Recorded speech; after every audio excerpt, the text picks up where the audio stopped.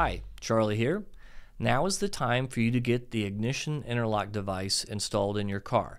Now this is required for the Travis County DWI Pre-Trial Diversion program.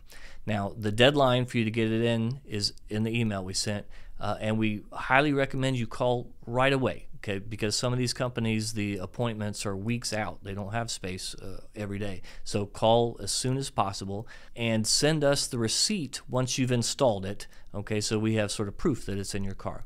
Now the other thing to look out for is that we are sending you some DocuSign forms, and we need you to sign those as soon as possible. That's part of the pre-trial diversion program, so that we can send them on to the program and get it started.